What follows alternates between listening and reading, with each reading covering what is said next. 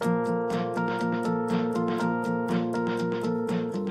hi everyone. My name is Rashi Desai, and I'm a graduate student at the University of Illinois Chicago. I'm pursuing my master's in Management Information Systems, and currently I'm working as an R&D intern at PepsiCo on the data engineering team. And I'm so glad that you all have joined me today as I talk about the careers of tomorrow, decisions, data, and business.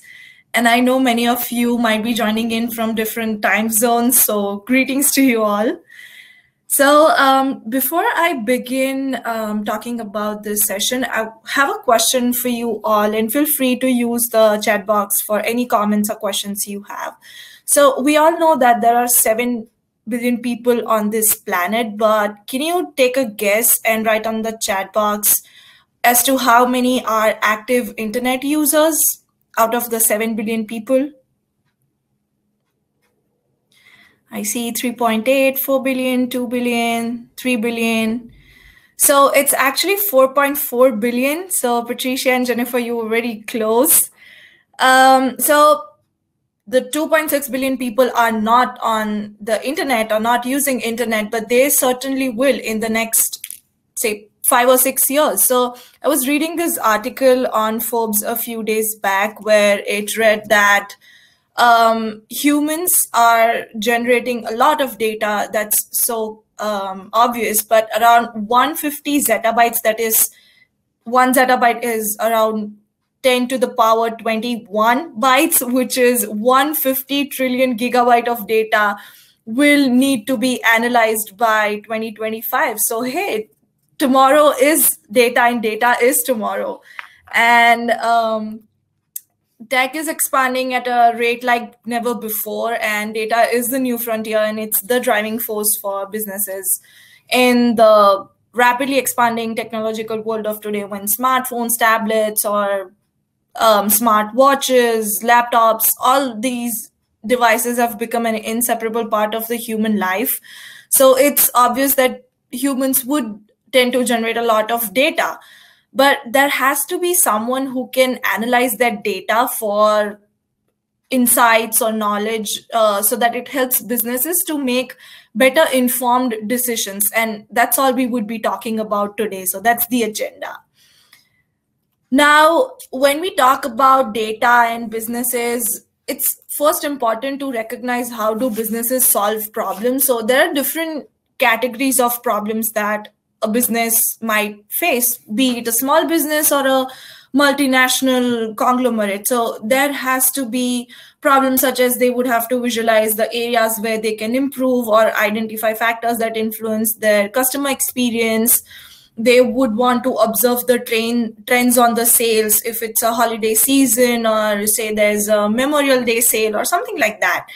And then also, it's very important for businesses to identify the employee efficiency or map their quarter sales, report on the clients, and there are different kinds of problems. So here I introduce the 4-stage method, which the businesses would generally do to solve their problem. So first is identifying the problem, where the problem lies, and then you build a hypothesis where you just say that, okay, this can be the thing, or no, this cannot be the thing. And then we gather data on that hypothesis and prioritize the best possible solution from all the knowledge that we have from the prior. The next step comes implementation of that planning. So here we identified a possible solution, but now we need to implement that solution and see what the KPIs are, how and when the KPIs show a deflection, or how to build systems that can track the performance of the business. So when we need to track performance, then comes measurement, where you evaluate your performance against benchmarks or customer data or competitors that you have on a common landscape. And then you identify how your sales or productivity or just the numbers we churn for the scope of improvement. And when comes the improvement, we use knowledge that was derived from measurement to refine our business problem again. And see if we have a better solution from the past. So this is a cycle which the businesses would like to take forward. Now, when businesses have problems, they need solutions. This is where data comes in. So businesses would love to use some concrete base while they solve their problems. So data is everywhere around us. We just need to know how to use it.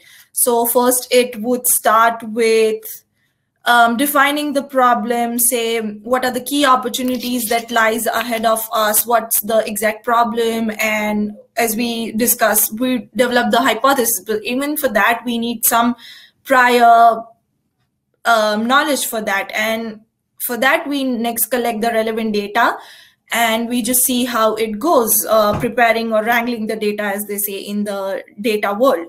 Next is preparing the insight. So we just explore the data to see if we can accept a hypothesis or we can reject a hypothesis. What path should we go forward? And once we have those explorations, we can apply different qualitative or quantitative analytical techniques, I would say, to validate if that hypothesis stands true. And then comes in the different visualization tools. You might have heard of Tableau or Power BI or something like that, where you put your outcome to the interactive dashboards. And when we talk about outcomes, this is when we develop the pathways for the communication to our stakeholders, where we provide recommendations and develop the call to actions, as in what should be done forward. So next comes are the actions, where we execute the plan, and finally the KPIs are measured. So this is how businesses leverage data for their benefits. But amongst all of this, where do we fit in? As in, when we are talking about careers of tomorrow, and if it's data, where do we fit in? So I would say that data in any business decision making is an essential capability within an organization, because it helps any business take faster decisions with some proof, and then there would be more data explorations, more data insights. You can track your visualizations and business initiatives better, so that the KPIs are in place. And then you can also identify different pockets. So now, say there's a little bakery that you started as your passionate dream, and then you have been doing good sales for quite a few time, but you don't really know what marketing strategy to come up with. So this is where you use data. You analyze what all people have been buying in, what are they buying in, at what times do they come in, do they prefer to take away, or do they prefer to dine in? Not at this point of time, obviously, but what are the different trends that are going on in your little bakery shop? And from there, if you analyze the data and you prepare some visualization boards, you might come to know that, oh, our cupcakes are really famous for people above the age of, say, 50. And that's when you can introduce a marketing scheme where you can say that if you are someone above the age of, say, 45 or 50, then hey, take a 10% discount. And this is where you get in more customers. And this is where you also talking about the ROI and stuff. So this is what can lead us to coining the term of data-driven decision making, where you use data to drive your decision making. So there are different reasons that I have accumulated, 5 of them. The first being data is now a priority for top organizations. So to say that we have a different number of statistics that Forbes and Entrepreneur has given in the past year. So they say that 53% companies are adopting big data analytics, and then 95% of businesses need some thing to manage their unstructured data. And by unstructured data, we mean just raw data. There's nothing lying in. So we need to prepare that data. The big data industry will be worth an estimated $77 billion by 2023. Ooh, that's a lot of money. And then 90% of IT professionals plan to increase their BI standings or so. and businesses that have used data had 10% in cost reduction in their overall cost reduction and profit increase of about 8 to 10%. Aneta is asking where to find the data, how do you obtain data? So there are different sources where you can see. There are categories. If say you want to get some data from the US population, that data.gov would be a very good site to begin. Google has a really good data set. So this is where you can do if you want to do projects. But if this is something which, when I talked about the bakery example, this is where you just use your billing system, or you can do surveys or something like that. So there are different ways to get the data, but it really depends how you want to use your data. So this is one question I like to ask again. What power would you like to have at your workplace? This question is really important when we move forward to the next point, because data might give you one of those powers. Exactly. I see a lot of people saying decision making. So yes, we all love the power that we are given the freedom to make decisions, and a male boss doesn't poke their nose and just say that, hey, you know what, this might not be the best solution. No, because data is the core of business decision making in any organization, and data gives you that power. As a data professional, you develop all these business strategies and you come up with different solutions to different problems, and there's no way someone can disregard your business strategy. So yeah, the power and the freedom to just decide what is good for the business. Now, this is a good distribution of how data was consumed by each industry. Now, obviously, the information services, IT industry has to be a major consumer of data. But if you see, there are many players, starting from retail, which is about 12%. And then we have finance industry, we have educational industries where data is being used, food, healthcare.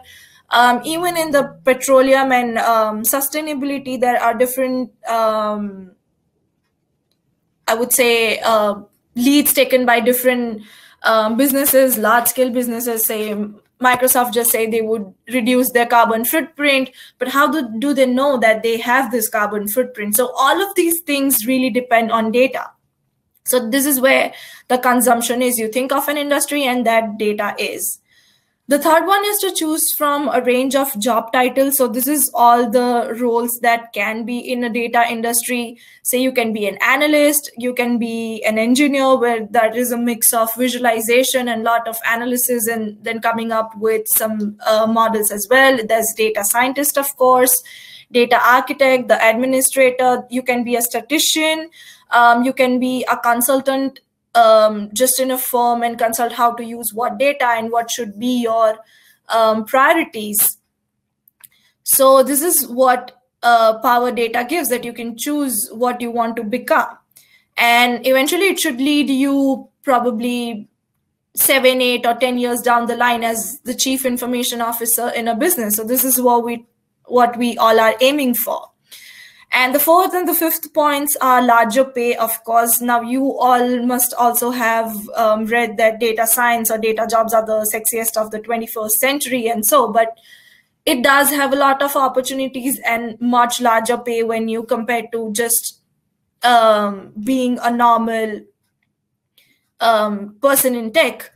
And then there are a large number of industries open. Now, you think of McDonald's or you think of Walmart or IBM, everyone needs data. You won't believe, but I actually, in the Grace Hopper conference, I went to S. Lauder's booth, and even they were hiring data analysts.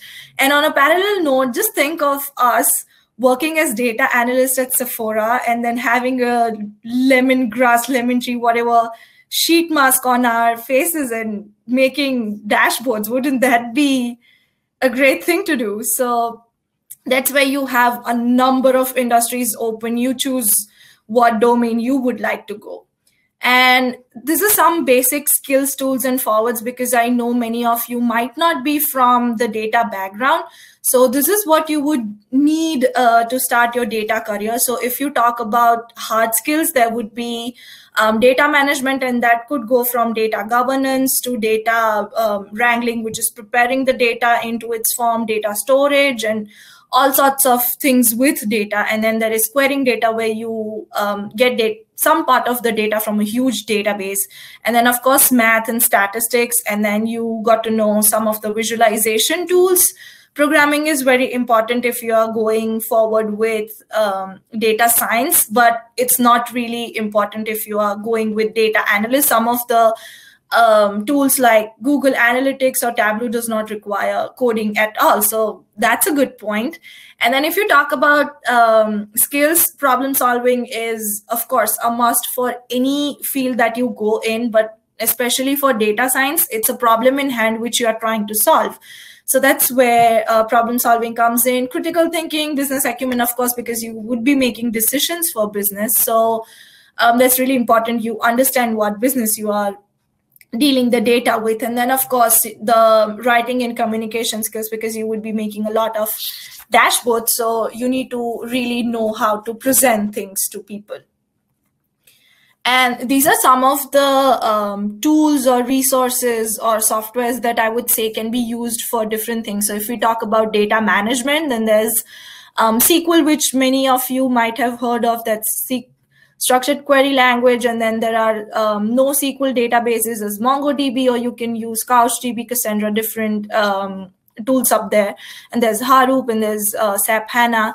And for visualizations, now I really didn't know about TIBCO Spotfire, but TIBCO has a really huge customer database. So this is where we just go forward with the huge client base that Spotfire also has, because it's a bundled service. So this is for data visualization. And if we talk about data analytics, oh my God, there's Python, you can use R, there's SAS, which is very business oriented, but again, that exists. And then there is SPSS by IBM. Then there's MATLAB that you can use for your programs in math. Moving forward, if you want to grab a screenshot of these major certifications and courses, and I've done all of them, so I know these are pretty good ones. I would especially recommend the one IBM Data Science if you're looking forward to understand what actually data science is. That's a perfect way to begin. And I would move next to some of the companies that have been using data for raising up their business. So Coca-Cola has been using data for quite a few years now to focus on their customer acquisition and retention. Netflix has been using the data for targeted marketing. You, of course, know recommended for you or suggested for you. Even on different websites, you would see on Amazon, for example. So these companies use all the data, and then they define pockets of this data and see what's going on when a certain customer has certain choices. PepsiCo has been using Tableau specifically for supply chain management and data regarding that. Amazon considers data as a driver of their innovation and product development. Chipotle actually used data when it came to consumer experience and fast deliveries and making their response time quick. Amex, of course, it's a financial firm, so risk management is a really great factor. So data is all about risk management. And then there are different examples, Charles Schwab's or Starbucks using for revenue growth. So this is where all data comes in, and you use them, companies are using them. And as I said, there's a lot of data and a lot can be done with data. So if you are thinking about transitioning from a certain career to a different career, do consider data as your choice. And I'm gonna take a few questions now. So let me go back to the chat session. Okay, Sandhya is asking at the end of the session, can you please share different data science role slide again? Sure. Cindy, is this the one?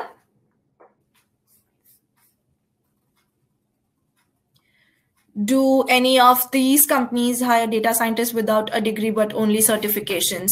Yeah, I mean, I am not a data science major. I am a person pursuing management information systems, but there I am studying data science, and then I'm doing different courses which enhances my profile or makes me relevant to that field. So if your resume shows that you have done enough work in that field to know and to put something valuable on the business's table, then sure, why not? I mean, you can go ahead and do as many certifications as you want, but getting knowledge is important. So I would say that's the thing where certifications help.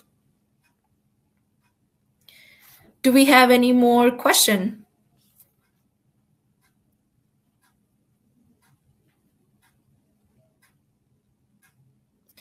Okay, Hazel, where do you get the tools, applications used by different companies targeting a specific company and want to work in there as a data analyst or scientist? Hazel, so if I am understanding your question correctly, are you asking that different companies use different tools, so how to get those tools for your practice? Is that what you're trying to ask?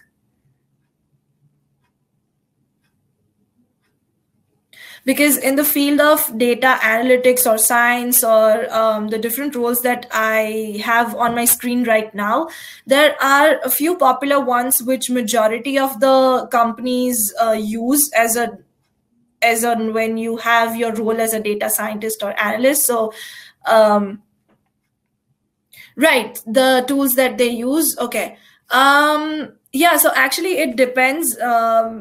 If it's a really big firm like say Google or Microsoft, they would be using almost each and every tool, and it's not confined where you just use R or you just use Python for your coding. Now, if I am working in a certain firm, it's not that I will just be using Tableau for my visualizations. I would also be using Power BI if it comes to some business intelligence problems. So that's something which depends on what is the problem in hand.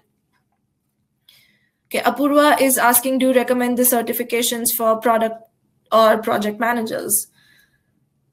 I would just say that when I talk to certain recruiters or certain people from data science in the industry, they say that certifications are a reflection that you are going beyond the classroom theory or say just the knowledge, because online certifications compares each and everyone at specific level. It puts you to the same tests. So if you are doing a certification and if you are able to complete it, that shows that you have a certain skill. So I think that's when I can say that it just enhances your profile and it enhances your chance of understanding what's happening with a business. Now, if I understand about project management, there's this whole thing from ideation to launch.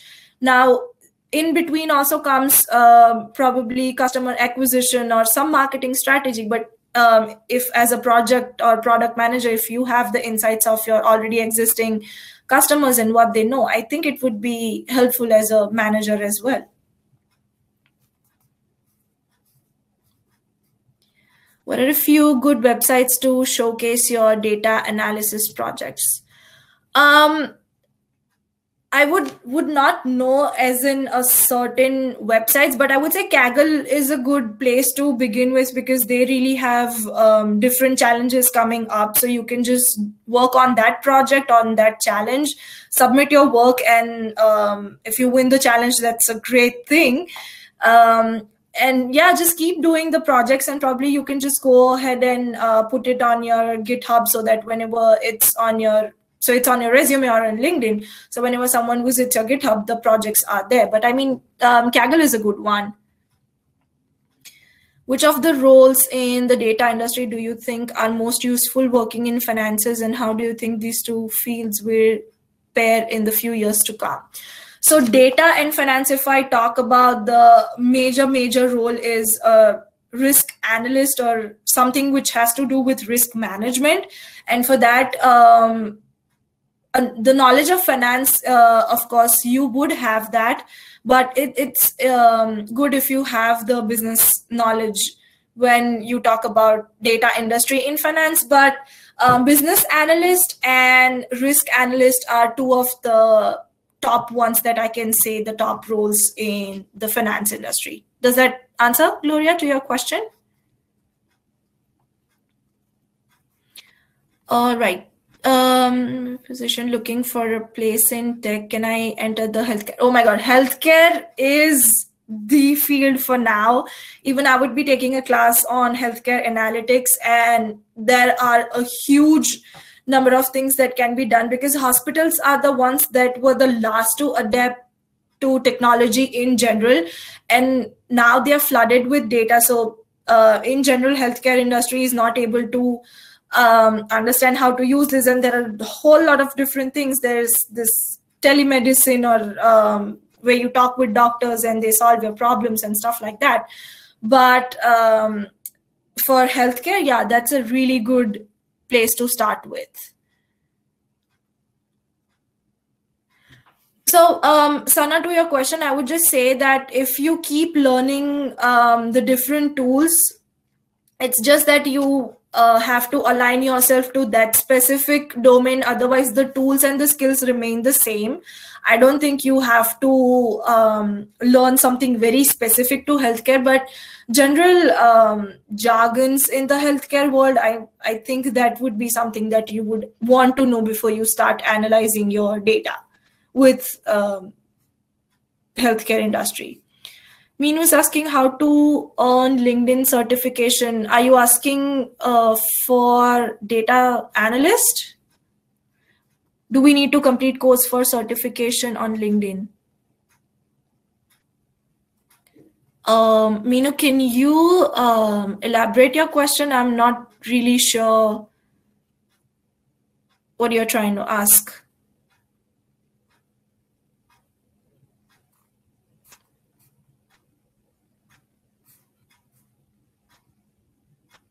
Does data science require a deep knowledge in mathematics?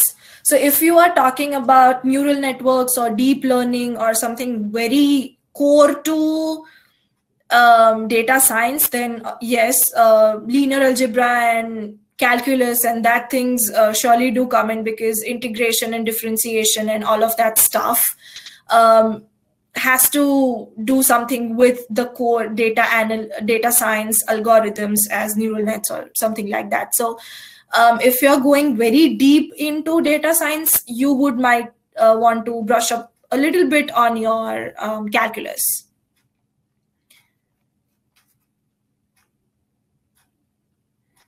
Okay. Do we have to have LinkedIn certification? I had certification from Udemy.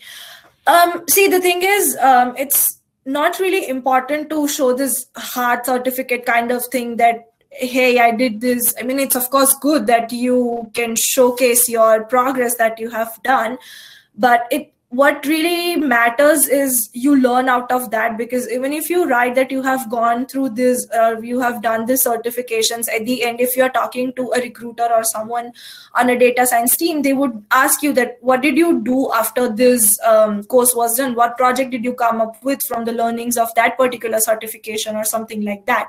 So your journey doesn't just stop at doing the certification. It's also beyond that. But I mean, yeah, LinkedIn certification can be a good way to begin with, because I see a lot of beginner courses up there.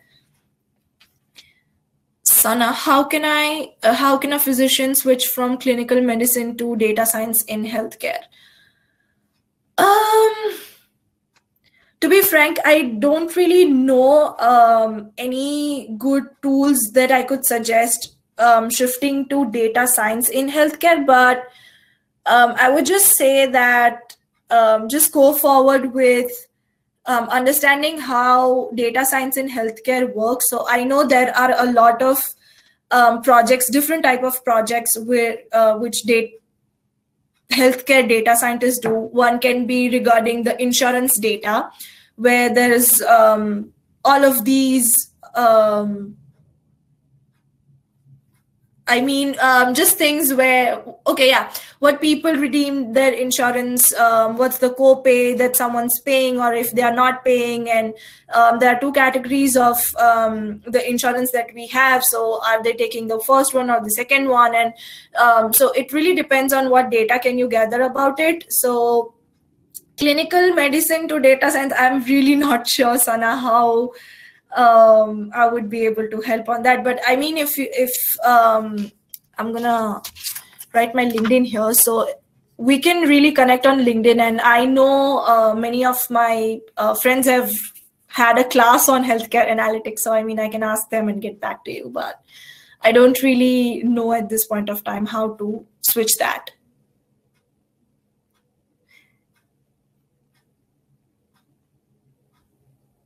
Thank you, Karintha. I really appreciate that.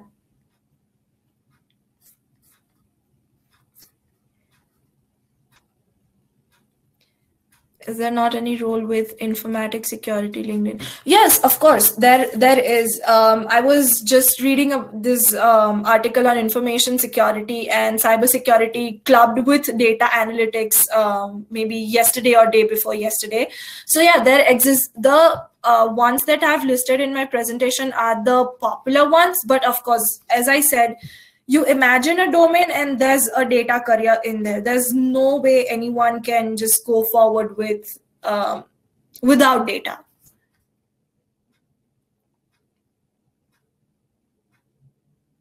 Sharing the article.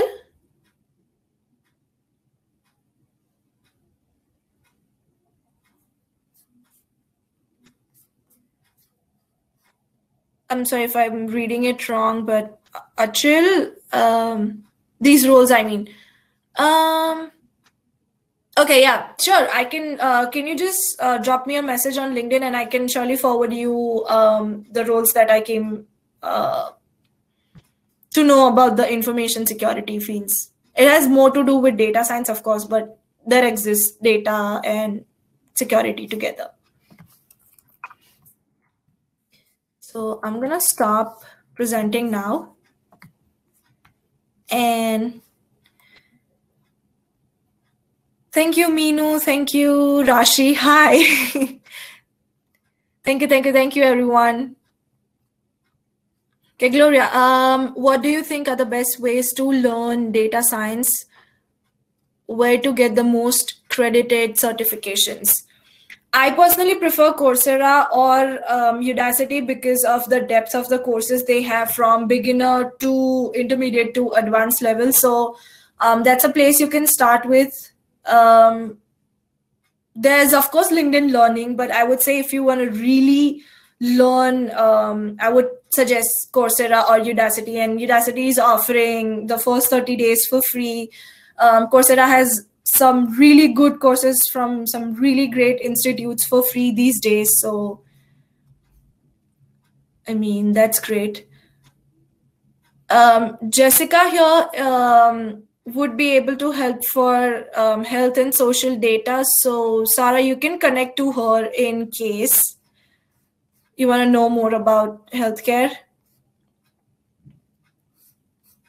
Thank you, everyone. Thank you so much for joining in today. And it was really great talking to you all.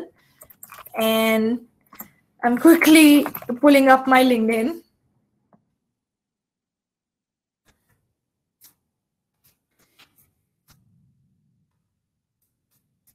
Feel free to connect with me and let me know if you have any questions.